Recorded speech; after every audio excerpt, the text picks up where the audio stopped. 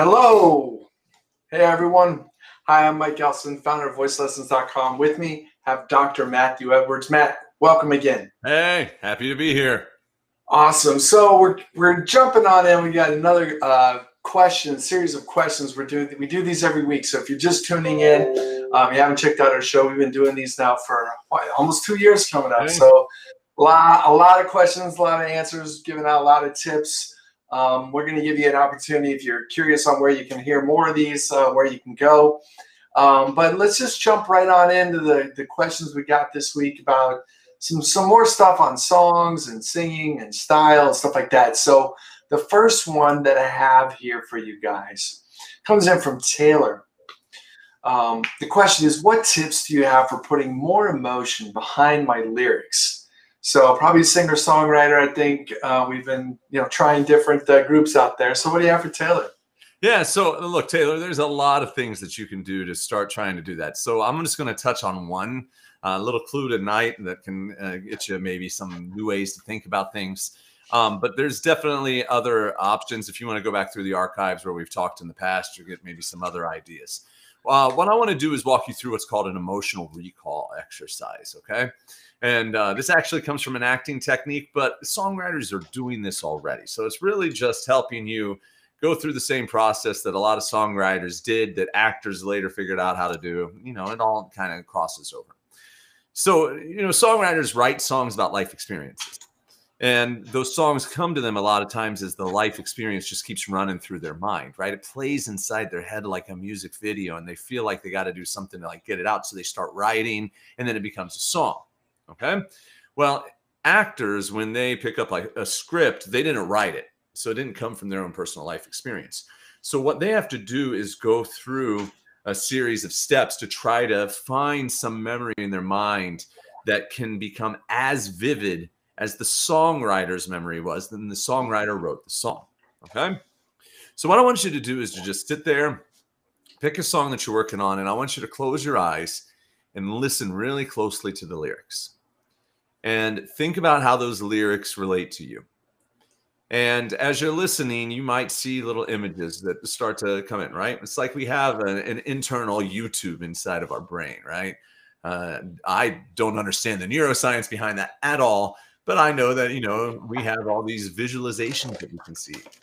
So what I want you to do is to allow the words of the songs you're listening to start to bring those visualizations to life, to allow you, might have to mute your mic there, Mike, to allow you to start to, hear, or as you're listening to the words, to be able to start seeing images from your own past life that might relate to those words. And you're going to listen to the song several times, letting those come alive in your mind. And then what I want you to do is to just maybe pause the music for a minute and just start speaking through. Keep your eyes silent, but speak through the words.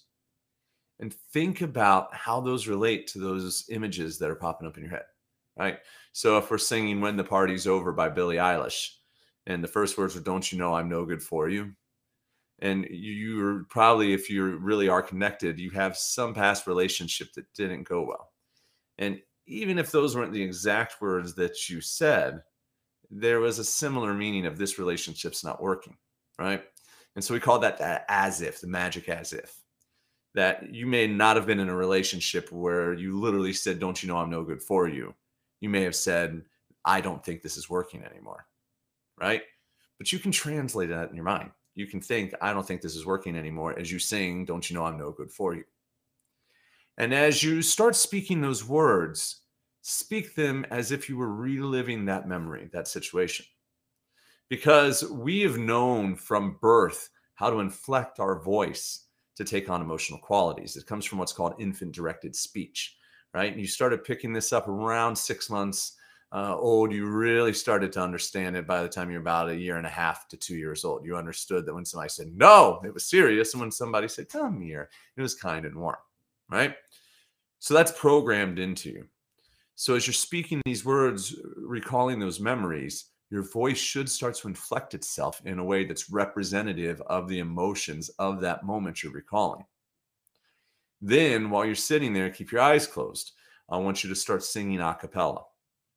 And as you sing a cappella, I want you to not worry about having to sing it in tempo, but I want you to just start letting your voice bring that inflection from speech onto pitch, right? Because a lot of times the singer will do, don't you know I'm no good for you, just trying to get it right. Instead, we want to speak it from that memory. Don't you know I'm no good for you? Don't you know I'm no good for you? Don't you know I'm no good for you? And start letting it work its way into the pitch, but maintaining that emotional quality of the vocal that was stimulated by your memory of the experience that you associate with that song. Then what I want you to do is slowly then start to pick up the tempo until it feels like you're still able to sing it through in longer phrases.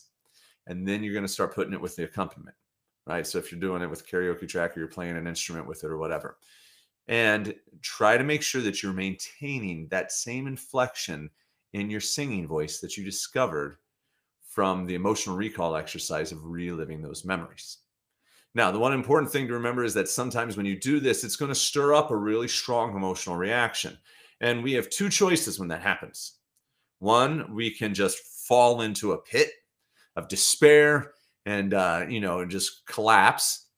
Or we can, avoid it completely and go, oh, I can't do this. It's too hard of a memory. Well, if you really want to get to a level where your voice is able to communicate emotion and you're singing, you have to learn the third stage, which I call teetering on the edge. So as you're doing this and you feel those tears start to come to, your eyes, if it's really emotional or it starts making you really angry, I want you to pause for a second and I want you to breathe. And I want you to just focus on your breath and remember that you're in the here, you're in the now, and you're actually not under the threat that whatever had happened in the past to put you in. And I want you to keep reminding yourself that I'm okay. I'm just doing this because I'm an artist and I need to sing this song to help other people understand they're not alone, or to help other people, whatever your purpose is. When you feel like that emotion subsided ever so slightly, then start moving forward again. Because soon what will happen is you'll start learning how to walk up to that edge. So let's say this is the edge, and over that's falling into emotional despair, and here is going, I can't do that. I'm walking away. We want to live right on that edge so that we feel like we're just rocking. So we never lose emotional control, but we could at any moment. And that's what makes the greatest performances really exciting. You're watching a performer up there bearing their soul, and you're going, gosh, how can they just be so vulnerable, right? And that's what attracts us to them. And so you can develop that skill by doing this. Now, some people have, serious trauma inside, from these past experiences. And if it's, a really traumatic event, then you may not want to be doing this emotional recall exercise with it because it could end up being a little bit too much for you. So, you've got to make sure that you deal with something that you're okay with right now. It may have been a bad breakup and it still kind of hurts, but you are moving on now and you can talk about it, right? If it's brand new, happened yesterday, you're not going to be able to ride that edge. You're just going to fall over into the emotional despair. Now, that might be a good place to write a song. You might find that it's cathartic to write a song about that emotional despair. And as you come back to it later and you still have those ideas in your mind, they'll still influence your voice, but you'll be able to ride that edge instead of falling right over into the abyss. All right.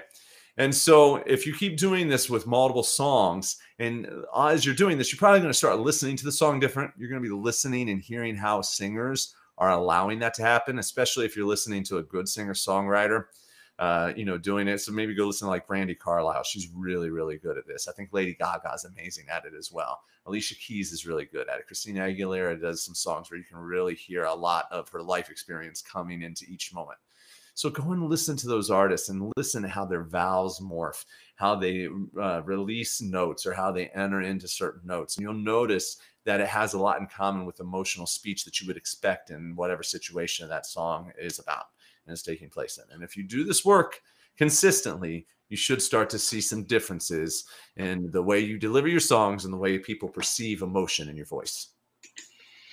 Yeah, that's great, Matt. I really like that emotional recall exercise for all of you out there. So great practical tip. And that's, for me, one of the reasons why I love answering these questions, because we help so many people. So I see we have a chat. Comes in a couple people chatting here. So I'm just going to pop over to that before we move on. Vito, how can people perform with an emotion? So it's Vito, it's a lot of this work that I was just talking about. And if you tuned in a little bit later, just kind of catch the replay. It'll post right on the voicelessons.com Facebook page after this show closes. Usually comes up within a few minutes. So that emotional recall work is going to be a real big part of this. But I would say a lot of it is just spending time thinking about what every word means.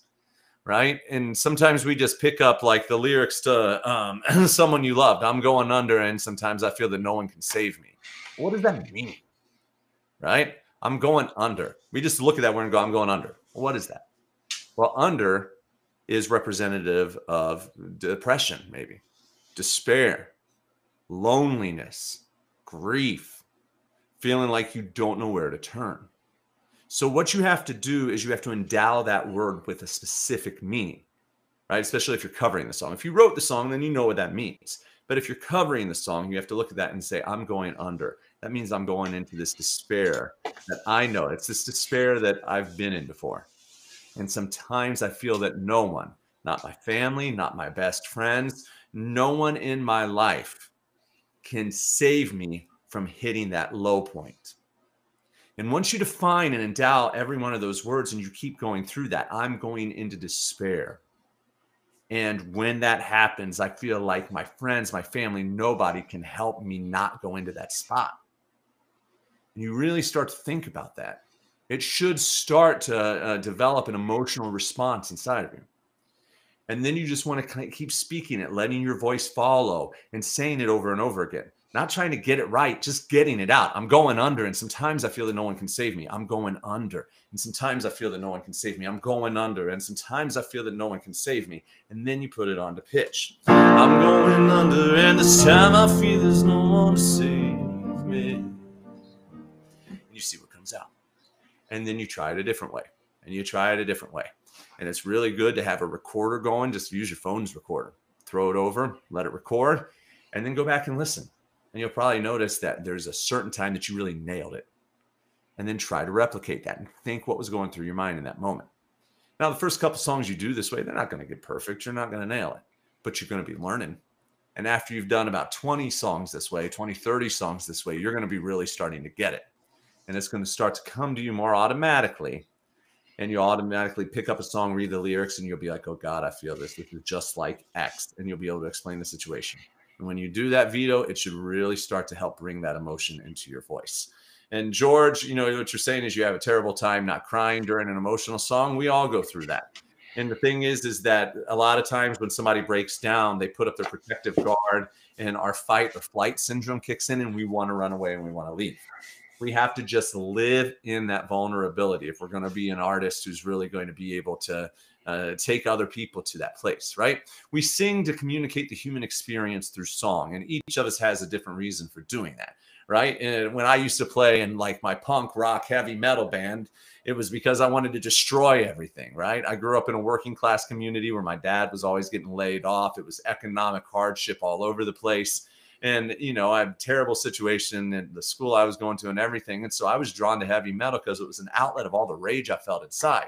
So me playing in my band was about getting that out and about helping other people be like, we're not alone, man. We're all in this. We all feel this, right? And that was what was important to me then. It's not what's important to me now, right? Now, if I was going to go out and perform, I would want to perform a song that made people think deeply about something, right? And so that purpose for being is going to influence my songs in a different way. So also think, why am I doing this? Why am I putting myself out there like this? Why am I singing this song? I need to do this to let other people know they're not alone. I need to do this to help other people forget about their troubles and dance the night away. I need to do this to help other people get through their breakup because I did, and that's why I wrote this song. Whatever it is, that purpose, that intent behind it is going to really help you start to conquer this issue where you feel like you just fall over. Because then when you feel those emotions kicking in, you have a reason to keep pushing forward. That purpose for doing this in the first place. And then, like I said, when you feel yourself tipping over that edge, just pause for a minute. Now, if you're doing a real performance, that's going to be tricky. But when you're practicing, pause for a minute, focus on your breath. When we focus on our breath, it helps our brain rewire back to its most basic necessary functions for life. And the emotions will often secede. or subside a little bit. And as they subside a little bit, wait for it, and then go back into the song. And yeah, it's going to be hard, but if you keep doing it and doing it and doing it, then you're going to get better at being able to ride that line. Awesome. That's great. And I think you have, I was just going to say a couple of these things, the emotions, like a vocabulary list. I know you've got a new course that you've been working on, Singing with Style, that includes some stuff. Do you want to tell us, like, I think you have like a whole list of like the emotions, right? And practicing that. When we talk, so yeah, I have a course. It's singing-with-style.com. You want to go check it. We're doing pre-orders on it right now, and you can sign up to get an alert when it comes out. But in the course, I talk about this emotional recall, and I give you a lot of these steps and worksheets to do this work. And then we talk about another, because like I had mentioned to the original question, that this is one of many ways that you can do this. There's another way called psychological gesture, where you think about the internal desire to act. Like if I'm singing. Don't give it all away. Okay, you guys. Let's go to the next question. Good teaser. Good teaser. All right. So next question for today. Here we go. This is a good one. Do I need to learn how to read music? This one comes in from Brian. Great. What do you think? I'll go second on this one. Cool. I think it depends. I think it's really a personal decision and what kind of music you want to sing. First of all, I think it's important to understand that indigenous cultures have been making music for as long as we've existed as human beings, right? There's even scientists believe that the Neanderthals probably were singing, right? And so if we've been singing forever, we know that music notation didn't really come in until the early Catholic Church. And part of what happened then, there's probably some other notations in other cultures. Most of our music history is really European focused. And I haven't, really dove into music notation studies enough to know if other countries may have had their own setup. But the Catholic Church at one point under Pope Gregory wanted to try to collect all of the different music that was being performed but used in Mass. And so they sent people to go notate it out and bring it back so they could collect them, find the best, and put it into a book. So that's kind of like some of the early beginnings of it. The Greeks did have a notation system that they were using. And I think it even goes back to the Byzantine Empire, I believe. They may have some remnants of what they think was music notation back then. But if you look at indigenous tribes around the world, they're not writing their music down. They're communicating it by performing it together. And they learn the music because it's part of their culture and who they are. And a lot of traditions are that way. There's plenty of blues musicians, rock musicians that don't read music. They know chords. They know how to read tabs. They know their scales on their guitar, but they're going by ear and they're bringing everything together. And in fact, what sometimes happens with some artists is if they are somebody who's naturally inclined to play by ear and they start reading music, they start thinking that there's rules, because in classical European music theory, there are rules, like you never use perfect fifths. But guess what? Pop music is made out of parallel fifths. Those are all parallel fifths. That's what rock guitarists are doing when they're doing their power chords. So, in that instance, you might start learning about all these rules, and it could actually start taking away some of your creativity, because then you're thinking too much. But let's say you want to go be a musical theater performer. Well, you don't really have a choice. You need to learn how to read music, because in that setting, when you do a musical, they hand you a script that's got all the notation in the back, and the music director is going to expect that you can read it to bring that song to life. It's going to be the same if you're singing in most choirs, if you're doing opera or any other classical form of music. A lot of jazzers are just incredible musicians, and they know how to read the lead sheet, so they, can read it out and know what they want to do with it and move forward with it. So I think that, if you're singing musical styles where sheet music is a part of the tradition, then yeah, you should probably learn how to read music. All right. It's just another language, right? And it's a much easier language than French, German, Italian. I've studied all those. Those are horrific. Sheet music's a lot easier to learn. But if you're in a style of music, hip hop, rap, R&B, pop, rock, country, where it's been more of the, the oral tradition of passing it down or just coming up with it on the spot, then I would say you probably don't. You probably just need to work with a lot of other musicians, learn how they think about music, learn how they write out charts for themselves, how they work, and then figure out what that genre requires and focus on that instead.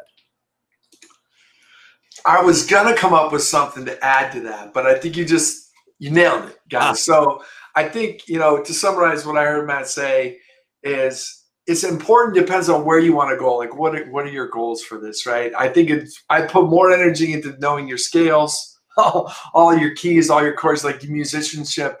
Definitely I'm not going to say don't learn to read music, but if you have to pick where to spend your time, scales first. And then, the lead sheets, that's a huge thing. Jazz, the chords, progressions. So definitely. For those of us that have been blessed, like you have to learn it. Maybe you've been forced as a kid to learn music. I mean, I hope everyone can learn to read music. So stay tuned. We're going to have a couple episodes. We actually have this as a bonus somewhere, right? Yeah. Matt, on reading music. Yep. Yeah. So we'll get you something, Brian. If you need to learn, I'll actually drop you an email with a tip on that. So let's jump into our next question. Okay, this one. Is it true that it's bad to sing in chest voice? It comes in from Annie. Good. No is the answer. It's a big hard no. It's not true that it's bad to sing in chest voice. I don't know how we have developed this myth over the years, because if you go back to the early teachers of some of the world's greatest opera singers, the people who were the original opera singers, they had them singing in chest voice. But in the early 20th century, especially in the United States, there's a handful of teachers that started saying that you had to develop the voice from the head down, from the top down. And they started avoiding the chest voice. And soon that became the chest voice was bad. And then it got this association with belting.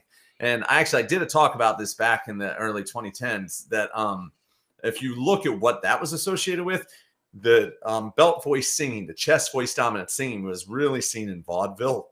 Seen in vaudeville and seen in minstrel shows. And minstrel shows were either black performers or white performers in blackface. And at that point in time, we had a huge racism problem in this country, right? And so there was a really negative set of terminology that was used to describe any kind of chest dominant singing, carrying it up, that associated it specifically with black people. It was racist. So that idea that chest voice was bad has racist roots at some point, right? And physiology, if we look at the physiology of it, chest voice isn't coming out of your chest. Right. The early people who founded voice pedagogy said that it was chest voice because when you make a ah sound, you feel vibrations down here. Well, that's just because you've got your vocal folds firmly pressed together and it's creating a lot of vibrations, and vibrations like to travel across hard surfaces like bone. Whereas if you're doing ah, you're not creating as many strong frequencies. So there's nothing to really travel across your bone. You're not going to feel it down here. You feel it more up in your face. And that's why it's called head voice. So what is bad is when you take chest voice too high, too loud for too long. Okay? Hitting one or two notes in chest in a really emotional performance, it's not the end of the world. People yell all the time and they don't destroy their voice yelling once to stop a kid from running in front of a car, right? People go to football games. They yell for 3 hours. They don't damage and destroy their voices. They go hoarse, which is not good. And it is the beginning of what could become voice damage. But probably 99% of the time, they don't cause immediate damage, okay? I'm not endorsing yelling because you can hemorrhage, so we do want to avoid that. But what I'm saying is that if you're training with a coach to learn how to use your chest voice, and there's thousands and thousands of coaches out there. This isn't some secret that I hold on to. This is something that many, many, many teachers know how to do. They can show you how to start engaging chest voice safely. Then what that will do is help you discover what your chest voice sounds like. I'm 6'4". I've got a big, heavy chest voice. Mike doesn't have as heavy of a chest voice. But yet, if you put electrodes on our neck that measure how firmly the vocal folds are closed together, you probably find that we're doing the exact same thing. It's just that his comes out one way, mine comes out another way. They're both right because they're both what our body is naturally designed to do. So when you're working with that teacher or coach, they're going to help you decide, well, yeah, you have a lighter chest voice, or no, you got a really heavy chest voice. And then they can help you start carrying that up. And it's around this E and F above middle C for all genders. When you get to that E and F above middle C, that's when your voice will start to want to break. Now, some singers will carry chest way above that. Other singers are going to find they got to really start mixing. And what mixing means is that we don't push as hardly together. We start to thin out a little bit. Our vocal folds as they elongate, they thin out a little bit, and the muscles that hold them together start to let go a little bit, more air comes through. We still get a really strong tone, but it's not pure chest. And mixing is really where it's at for most styles of singing, even belting. Belters, most belters up in the uppermost part of their range, they're not singing pure chest. You have some that do, right? You listen to Ethel Merman back in the day. She really did carry up the full chest. Idina Menzel, she can carry up some really strong chest. So can Christina Aguilera, right? So there's singers that definitely do that. But then there's singers like Ariana Grande who are mixing all the way up into the top. People love her voice. They say that she's an awesome belter. She is. That's a mixed belt. It's not pure thick fold that she's shoving all the way up to the top of her range. So Annie, what I just want you to take away from this is that no, it's not bad for you. Indigenous people have been doing it for hundreds and thousands of years. And if you're running into trouble or somebody's telling you that it's not safe to do, then, you know, start looking around for a coach who says that it is and that they'll teach you, because they do exist. They do know how to do it safely, and they can absolutely help you expand that part of your voice and learn how to mix throughout the rest of your range so you can sing whatever style it is that you'd like to sing. Yeah, absolutely. I would just ditto onto that. It's like if you're skipping the chest voice, it's like going to the gym and not doing legs and only working on the upper, you know, part of your body, right? So you definitely got to hit that. The rhythmoids are a huge part to what they do to help brace the contraction of the cricothyroid. Matt's got some great models and goes over to this in detail in another course that you've got, the How the Voice Works course, right? You actually talk about we use all these great models. We use models like this. Yeah, okay. Walk you through and show you all the parts, and we've got some great animations. I actually have videos in the course where you can go in and see exactly what's happening with vocal folds. And I actually we use some special software where we can notate out and go, hey, this is what's happening here. This is what's happening there. Give you a much better idea, and then give you some exercises as well to start trying to apply that. It's on a launch special right now. It is a steal. Right now, it's $47. Go over to how-the-voice-works.com. You can read through everything that's in it. You can sign up for a free webinar if you want to get a little more of a taste of it before you jump in, but it's not going to stay at that price for long. That's like the price of a third 20-minute voice lesson with me. So thanks. Yeah, Mike just popped into the chat. But yeah, for around the price of a 20-minute voice lesson, you get 4 hours of content of me explaining all of this in great depth, 100-page workbook that goes with it, guided listening where I walk you through listening to other singers so you can identify, oh, that's chest, oh, that's head, oh, that's mix. I said I've got MRI videos in there. I've got stroboscopy videos inside of there. Oh, Wendy, thanks. It's great. I appreciate that. Yeah, it's got all kinds of stuff in there to help you really understand what's going on in your voice. And then there's a whole exercise pack. I think it's 157 variations of exercises that you can do, you know, to start applying some of this to your own singing. Awesome. Yeah, it's a great deal. But Annie, if you're skipping the chest voice, I think the point we want to leave here is you got to work on it. If you know, there's just many things I could just say can extend your range, even though it's at the bottom of your voice, you could actually sing higher by working on the bottom. So just all kinds of benefits from you know, I cannot tell you how many. Okay, let's jump on into the add on. Yeah, Mike, go ahead. it's also important to add on here. I cannot tell you how many sopranos I've worked with that once we strengthen their chest voice, they've actually added 2 or 3 notes on the high end. Yeah, like half an octave or a third. Yeah. They'll add notes on the top, and then they start going, how did my high end expand when I was building the bottom of my chest voice? There's an easy answer to it. When you were going high before, your muscles were so weak they couldn't hold the vocal folds together, so they just fell apart and it got broken. Yeah, it got let go. Right. Because you trained your chest voice, you started strengthening the muscles that held your vocal folds together so that then when you went back into the uppermost notes, those muscles had enough strength to resist the stretch muscle and stay together, which then gave you all the vibrations you needed for you to actually have a voice up in that part of your range.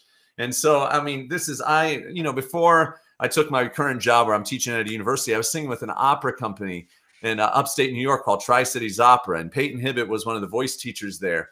And Peyton was actually featured in Opera News as one of the 4 best classical voice teachers at that time in the country when I was studying with him. And Peyton had every single female singer in her chest voice. They all had to sing the 24 Italian hits in mezzo keys, get that chest voice strong, and then all of a sudden the top would start ripping out. And on the opposite side, all of the men, the baritones, tenors, basses, we were singing in our falsetto all the time to lighten up our voice to learn how to get through the passaggio. So it's really about developing both parts of your voice. This really is an old technique that's been around for a long time. It just got lost somehow. and some of the head voice hype of the 20th century. But thankfully, the functional voice training that's been emerging in the past 20 years is really bringing it back to life. Yeah, absolutely. And so that's what I think you talk about a lot in your course is the, how the voice works as it relates to functional training. So super cool. If you guys got to check that out. Let's go on, jump into the next question. Moving right along. So this one comes in from Peyton.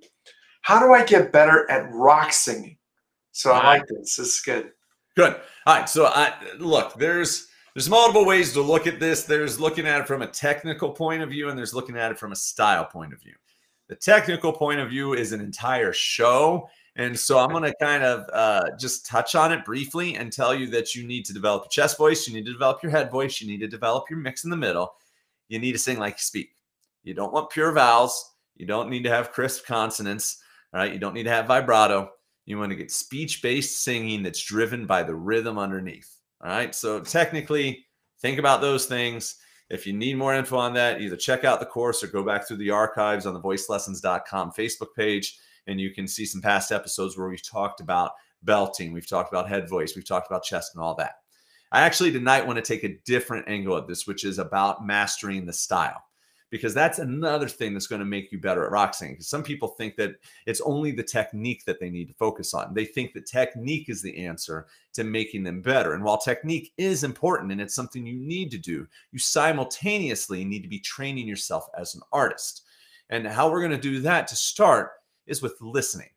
What I want you to do is actually go back to the beginning of rock and roll. I want you to go all the way back into the 1930s. And I want you to start listening to what was going on in the blues. All right. 20s, 30s, the earliest recordings. Listen to Robert Johnson. Listen to what he was doing with the blues, because that influences rock and roll. And then I want you to look up the Mama Thornton, the person who actually wrote Hound Dog, which Elvis Presley later did. I want you to listen to her music, and I want you to go in Spotify and look for related artists. All right.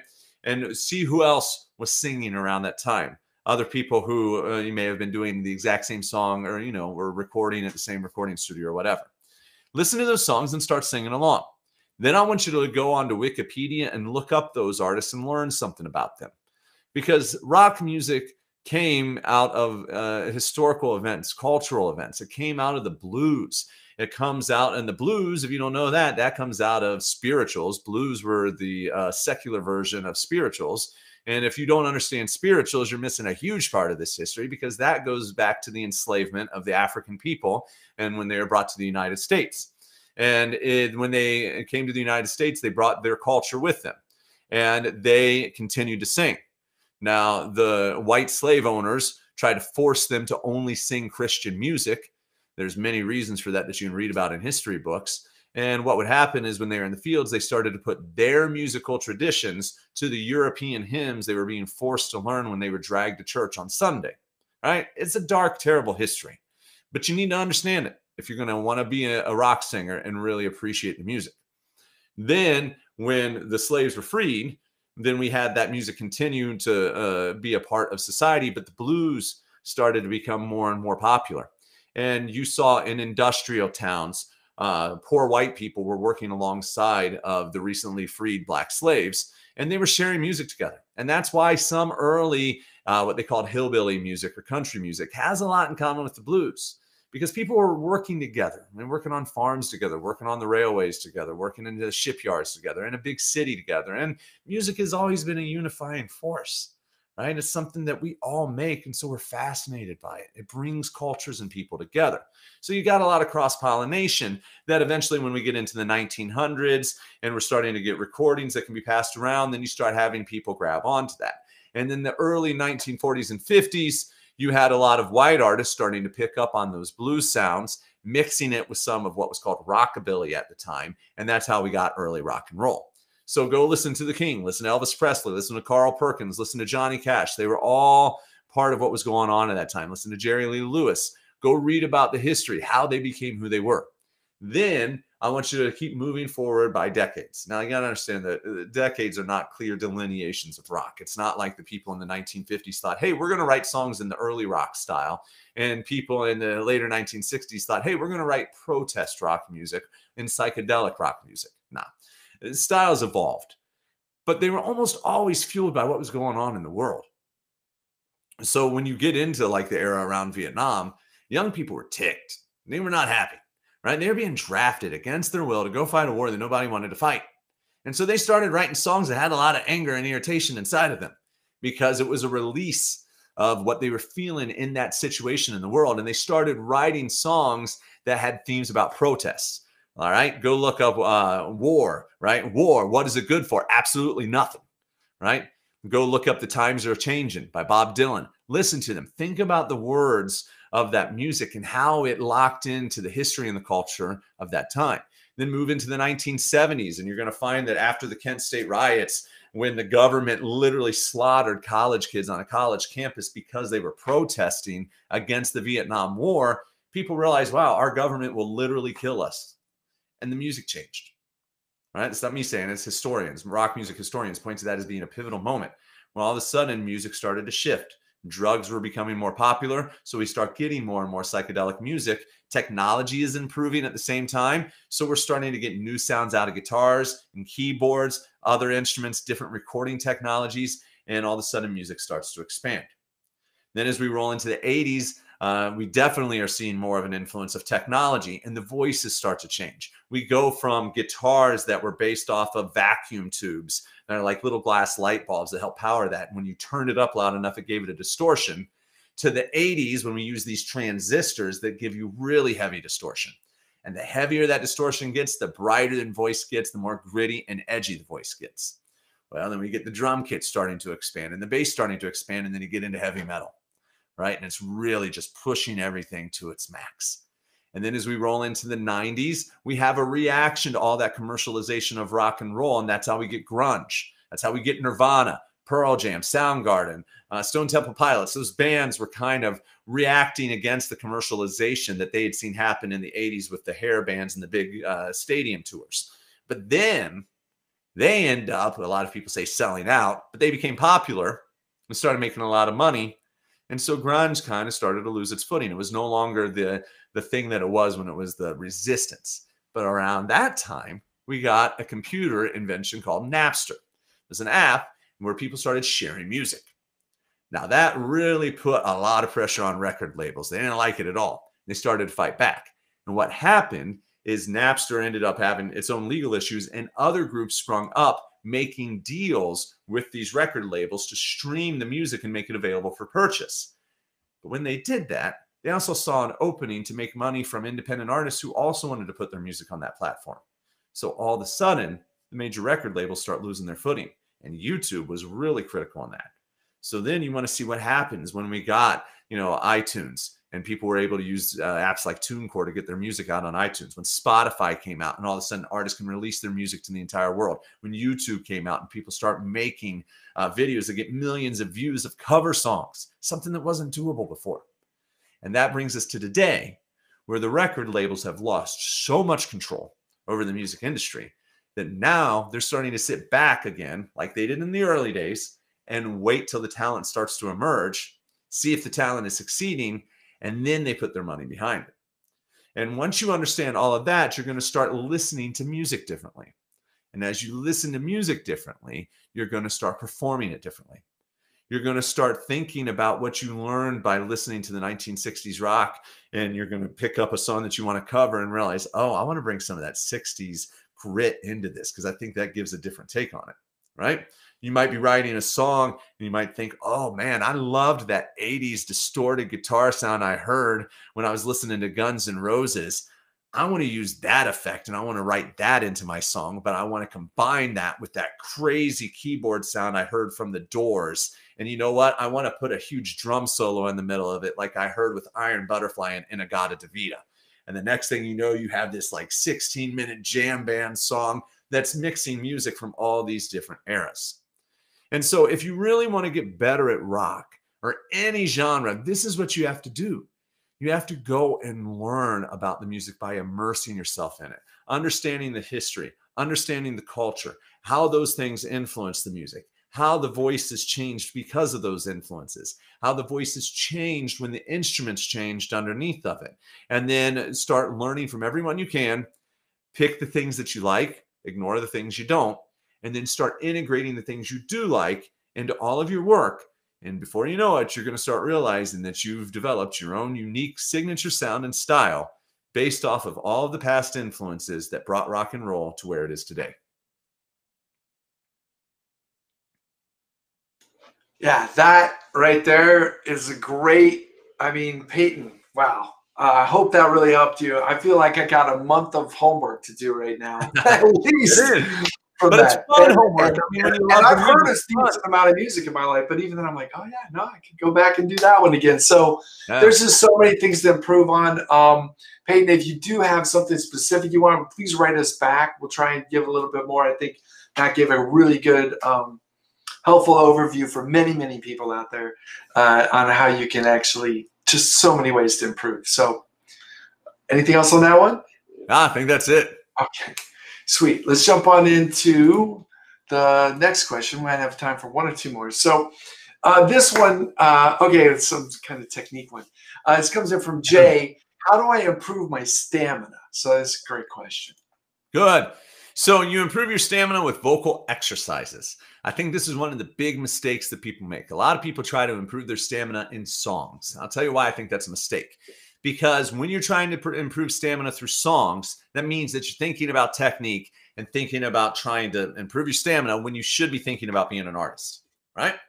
Instead, we want to do all those things that are about getting your body functioning better in exercises. And then we want to do songs.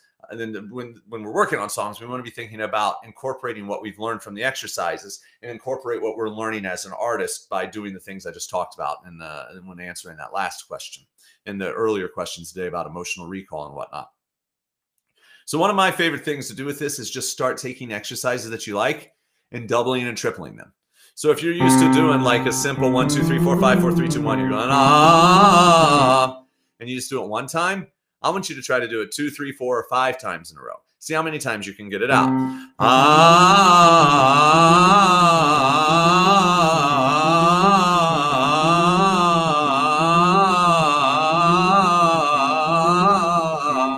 Right?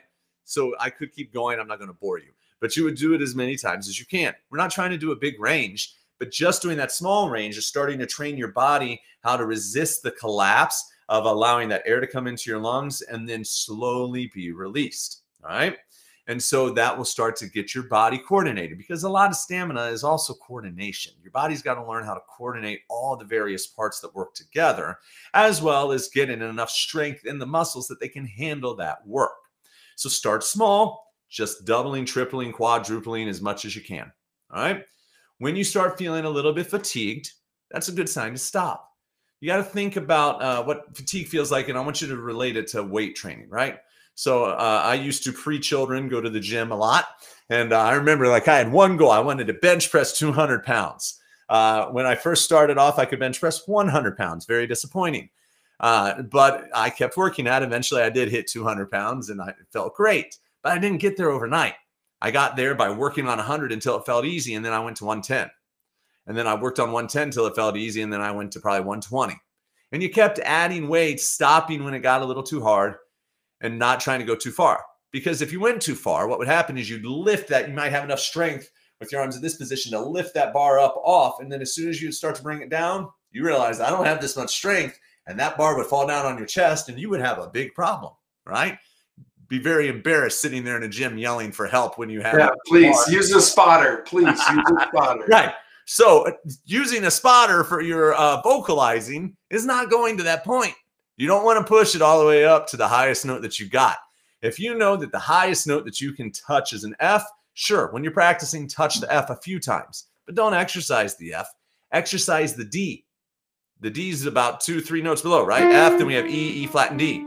Get the D really, really strong, the E flat really strong, and the E really strong. And before you know it, touching the F will no longer feel like touching it. It'll feel like that F has shown up.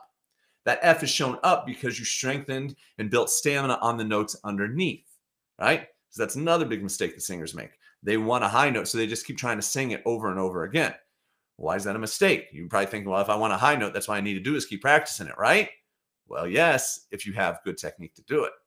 If you don't, and there's a slight bit of tightness, your brain starts remembering that tightness. You got to remember, singing's a motor skill. And our body's really good at memorizing movement patterns and really, really good at also memorizing the bad ones.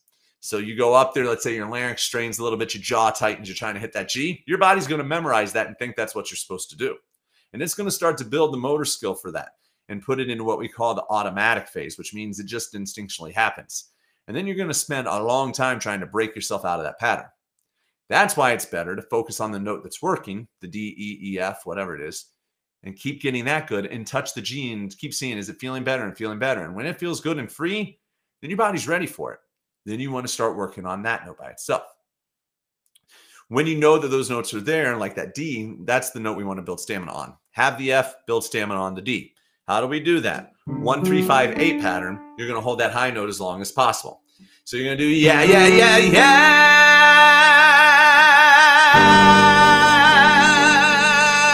yeah, yeah. Just going to hold it, and you're going to hold it as long as you can until you feel that it's trying to tighten in on you, or if it's going flat, it's losing power, it's starting to sound strained. The second you feel that try to creep in, you get off that pitch and come back down in your range. Again, we only want to train our body for what feels free. We don't want tension to become the norm. Now, you can put tension on it. I just did there just for fun, right? I would, for freedom, do yeah, yeah, yeah, yeah, yeah, yeah, yeah. If I want to make it more rock and roll, we can put a little bit of tightness in it. Yeah, yeah, yeah, yeah. We can put growl in there and do all the other things. Yeah, right? When I want to, I can put that in. But it should be an effect that I layer on, not the only way I can sing. After you get used to doing those sustained pitches and holding them out for as long as you can put runs into it. I like to do these, 9-tone scales. So we do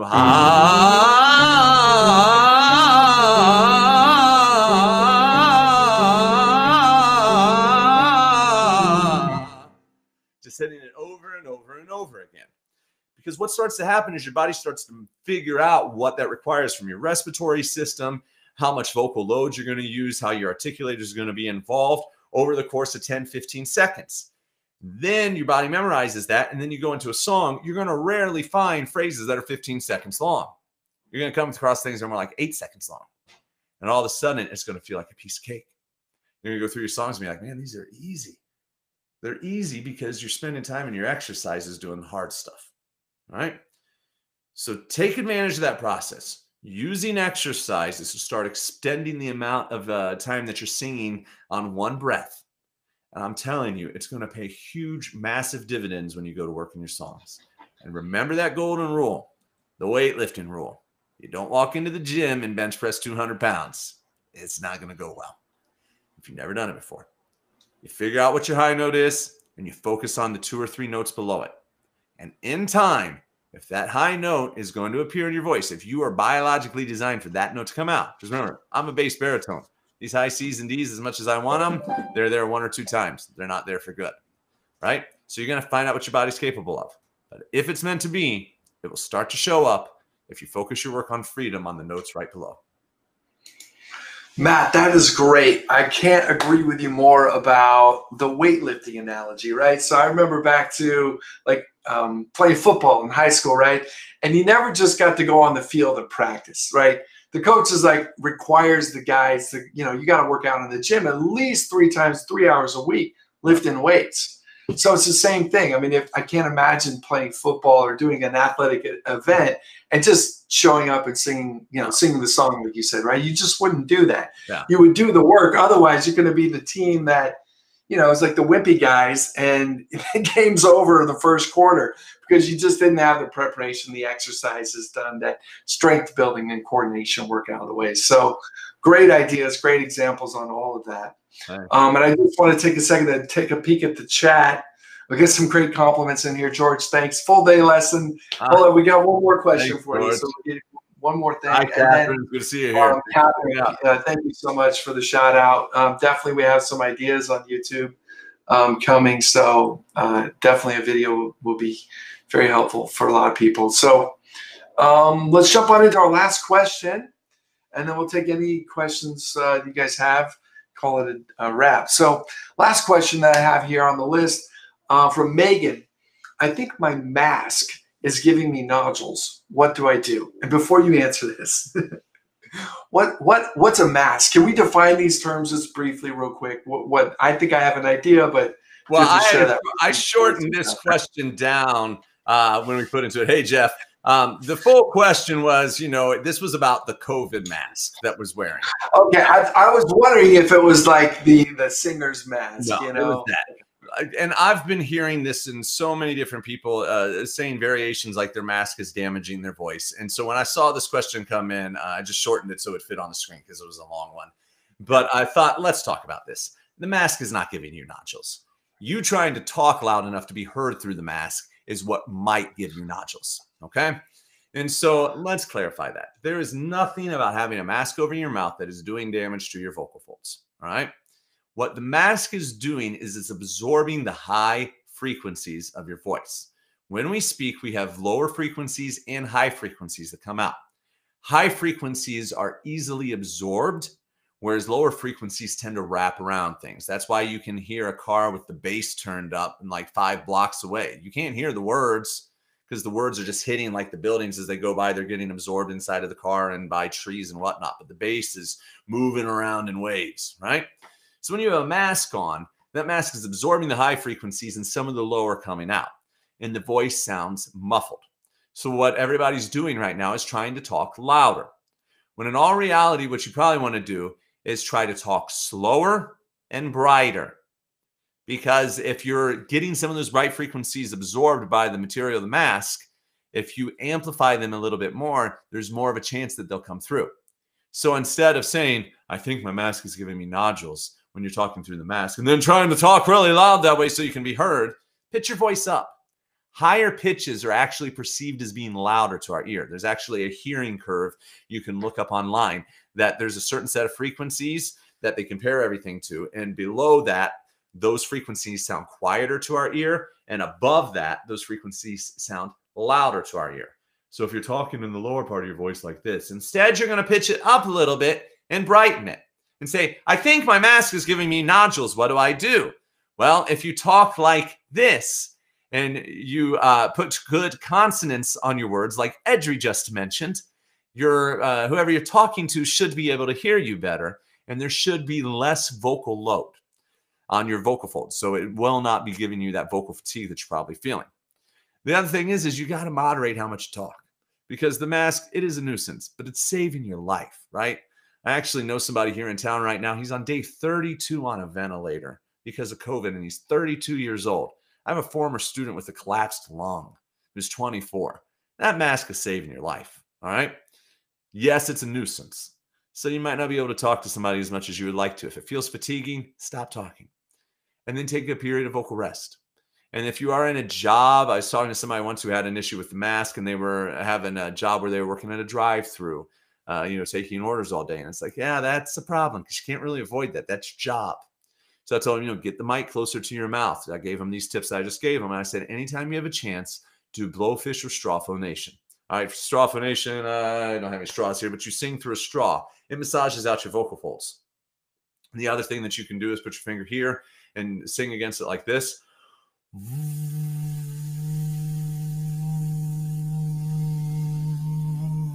And just sustain it out. What that's doing is it's putting a little bit of a resistance for the air and the sound waves as they're coming through your vocal tract. And that resistance sends some of those sound waves backwards. And what that backwards sound waves and air pressure does is it actually opens up your throat. We have video evidence of this. They put cameras in people's noses to see what happens with straw exercises, blowfish exercises. And what we see is that the throat opens up. The vocal folds then line up into a better vibrational pattern that's less stressful on the vocal fold tissue. So doing those throughout the day will be great. You may not want to take your mask off because you're in a spot that you can't. So just hum. Roll your lips in and do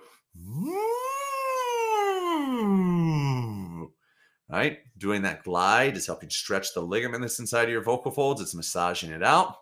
And just even sustaining single pitches.